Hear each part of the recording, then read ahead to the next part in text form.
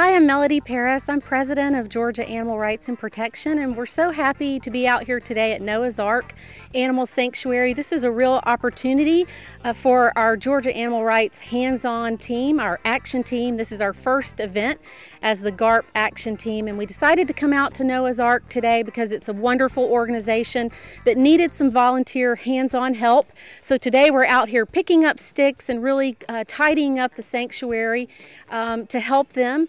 This is a great opportunity for our volunteers because normally we're behind our computers or we're on the phone calling and trying to help protect these animals through legislation, through protection, through education and advocacy. But today the volunteers get to come out here and actually spend time and see these animals that were taken in by Noah's Ark, the orphaned, the unwanted animals that were a product of zoos, sideshow zoos, actually some animals from a drug bust that were taken in, or people that took in animals that were unaware that wildlife does not belong in your home. They are not pets, and these animals are now safe. The alternative was euthanasia for most of these animals, but now they're in a loving place, and this is just a really great opportunity for us to be outside on this beautiful day and be around the animals and do our part.